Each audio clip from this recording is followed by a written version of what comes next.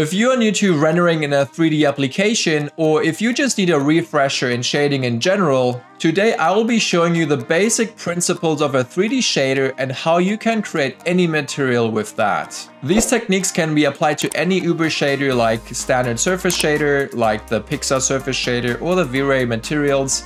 Most of them have the same attributes, so you can apply everything the same way. Before we jump into this video, my channel needs your help to get to the next level, and if you haven't done so, I would really appreciate it if you would subscribe to my channel. Also, if you have ideas for future videos, make sure to leave them in a comment below. In stage 3, I will talk about shading setups and how to layer different materials, as this is kind of a complex topic, so I'll try to be very specific and very detailed on how I approach things. First of all, it's very important to talk about the shader itself, and it consists of several different shading lobes. It starts with base, then specular, transmission, subsurface lobes, coat, sheen, emission, thin film, and these are all the ones you can apply to the AI standard surface model. Very important are base and specular. These are the settings you will use most of the time. My default shader is a neutral gray, which consists of a diffuse albedo of 0.18, which is perceived as a neutral gray to the eye. And if you have this setup, your resulting color with your correct light setup should reflect roughly the same amount of light, which is 0.18, and the numbers below should kind of display that we are in that ballpark. This is very important, and this is how I set up my shaders all the time. So how does this essentially work? So you obviously have your base material. Let's say this is my shading sphere here. And the base is essentially at the lowest level. And on top of that, you will add your specular lobe, which goes on top of the base. And this is essentially how reflective your material is. How shiny is it? Glossy like a mirror ball, or if it's more rough. And this is what you specify in the specular tab. Transmission is the light penetrating the object and passing through it, like you would see for glass or water, where the material is actually very transparent and the ray goes through it, bounces around, and then goes out the other side. This is called transmission. What is also called transmission, but in this case it's subsurface scattering, is when the ray goes into the surface, into it, bounces around all the time, and then goes out again. So this is called a subsurface effect, and this is roughly seen in very gel-like materials. You see that in human skin and on all sorts of things like that. And then the coating essentially goes on top of everything again. So I showed previously you have a diffuse, then you've got specular, and then on top of everything, you can add a clear coat layer, which is mainly seen in car paint materials, or obviously things which have been coated with a clear gloss. Then you have sheen, which is essentially a lobe which fakes very fine fiber on your surfaces, as you would see in cloth, in jeans material, in satin, or even in peach fuzz for human skin. You can see there's some kind of very thin, whitish kind of fur, which is represented as sheen, which it has different use cases. And obviously emission is light being reflected. So if I bring up emission, you will see everything starts glowing and it will emit light. Sheen, as I said, is giving us the sheen on the edges of the surface. And you can see that our Ganesha here looks like cloth, like you want to touch it, and it feels very soft, velvety-like. You can obviously change the colors for that. So now it's more like a red material, which is also very velvety. And as I said, the coat goes on top, which makes it very reflective. Subsurface scattering will let you let light pass through. Let's go for skin 1, and you will see that once it's resolved, you will see that it is translucent, and it's pretty cool and very fast to set up. And then obviously transmission would be glass. As I said, if you set it up right, you will get a very reflective, transparent glass object. And these are the basic materials you can set up. And obviously, if you have your base color, this will look like a plastic, for instance. So this is obviously glass, looking pretty nice. And if I disable transmission and I bring back my base, it is our gray material. Let's disable the coat. And now we just have the spec. Obviously, spec off will give you a diffuse material. So a quick thing you want to do, let's say you want to set up a plastic, you go, okay, our plastic is kind of a red tone, increase the value, maybe go more saturation, and then you have that very basic plastic material. This is the very basic, very simple thing. And again, you can do all sorts. You can do like a rough plastic like this, very rough looking. And then you can decide, oh, I want it to be actually coated. Like let's say there's a clear coat glossing on top, and you do that. So now we have two specular lobes. One is the regular specular, and then you have your coating on top, which makes it look like that. So now I want to kind of replicate the typical golden statue look of the Ganesha, right? So what you want to do, it is a metallic material, so let's crank up metalness to 1, and you can see with our red material, it looks very red metallic. But we want to pick some kind of gold color scheme, something like that. Maybe go a little bit more yellow and maybe a little bit brighter. And you can see that we have a rough base looking gold material. What makes this work is you need to break it up with different materials, right? So on the standard surface here, all these attributes we changed, they all have input slots for their materials.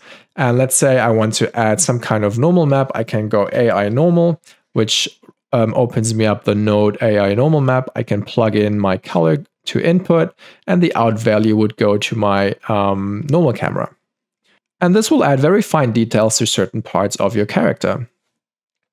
And then we have different kind of materials. We have different bump maps. We can use this cavity map. Let's see how that looks like. So first of all, let's create a range node, which I always use because that enables me to control my input maps quite easily. So let's connect this. Let's say I want to drive the roughness specular out, specular roughness like that. And you can now see something happened, and we've got these clear areas. And this is essentially what the cavity map does. So if I go on isolate selected, you will see that this is my cavity map. In the AI range, what I can do, I can play around with those values. I don't want them to be super bright here. So I can just say my output max, my maximum value, which the range outputs, is now, let's say, 0.2. And the result of that will look now completely different. And if I just render this little region at the bottom, you can then say, oh, okay, I want it to be a little bit rough, but the kneecaps essentially should be very shiny. And this is now what this is doing. And if you now add more and more and more nodes to this, let's say we want to add a procedural noise pattern. Let's say we want to use AI cell noise instead. And what I want to do, I want to multiply those two maps together. So I'm creating an AI multiply node, hooking those two things up like that. And then the out color, I'm just picking red because red is a grayscale value, and this is needed for the specular roughness. If I visualize the cell noise, this is what it looks like. Let's switch this to Woily, and we need to increase our size, maybe go on 0.1, and you get now larger specks of these circles. If I look at my multiply, you will see we get these dots. If I check the result, you will see that our character now has these dots all over her body, which is obviously a style choice if you want to do that or not. And then again, you can do all sorts of more fun things. You can, for instance, create a different material, right? So let's say I want to create a new AI standard surface like that. And as I said before, let's just create some kind of plastic. So quite easily, you can just go maybe red. Let's say this one, and we want to reduce the roughness so it's very reflective. And what you can do now quite easily, you can just use an AI mix, which allows you to mix two different materials together. So I can just use the out color of the one, plug it in shader 1, the out color of the other one in shader 2, and make sure you connect these to your original shading engine like that. And now you have a kind of a blend. The default is 50-50. And you can obviously drive the mix with any kind of map. So if I use the typical, let's say the AI checkerboard, and hook just a luminance value, so let's just pick red because that is quite easy to reach, you can now see that we have a split material. You can change your frequency, go to 10, and you can see now we have a nice pattern, and we have our plastics, and we have our gold multiplied, and we have two materials in one. And let's go down to my standard surface 2, which is the cloth. So quite easily, as I said before, let's say we want to create a satin cloth. All I got to do is pick my color. Let's say I want to have it like a very bright green. Switch over to green tones, maybe go a little bit more in saturation, maybe bump the value up. So that is our now currently looking like a plastic. So I want to have very rough material like that. And then I want to go all the way down to sheen and introduce that. And now just by doing that, you will see that the cloth has some kind of white sheen to it. Obviously, we want to pick some kind of green tone as well. And we probably want to make it a little bit more bright and less saturated to kind of get the feel of something very cloth-like. And this is just a basic introduction on how to set up shaders, how I work with them, and what makes sense in general. Things I need to quickly touch up on is settings which I use, which gives my materials a more realistic look. So for one, everything in your surroundings is always fully 100% specular. Everything is reflecting. The only thing which makes things look dull or rough or like dry looking is the micro displacement. So a very clean surface, let's say a mirror, it's clean like that. The light will hit it and it will bounce right back off like that. It's a very clean render and you will not have any brightness, very shiny. So now let's compare this to, let's say, a paper or wood or something rough like cloth. The surface is not perfectly round like this. The surface on a microscopic level looks something like this for cloth, right? It's very broken up. So if the light hits it, let's say use a different color. If the light comes in and it hits the surface, it will bounce here, it will bounce back, it will go maybe over here, and then it will go back out. And this makes your surfaces look very rough and dry looking. And wood is similar. Wood, for instance, has these cracks and they're very like broken up like that. And the light will come in and it will bounce off, bang, bang, bang, and then go out. And you will not get a clean result. And this is modeled with like this effect I just talked about, the bouncing, is with this roughness. And the roughness is essentially the microscopic breakup of the surface. So if you want to have a dry looking material, you should never touch the specular weight. Leave that at 1 and drive it with the roughness. So the rougher you go, the less specular response will come back to the camera. And this is very important, and the same applies for weight and all these other things. So just keep that in mind. So if I set up basic materials, I always only play with roughness, or if I don't even want to touch roughness, you should use bump maps or displacement maps. Let me know in the comments below which of my tips helped you the most, and don't forget to like this video, and if you haven't done so, subscribe to my channel. I would like to see you in my next video.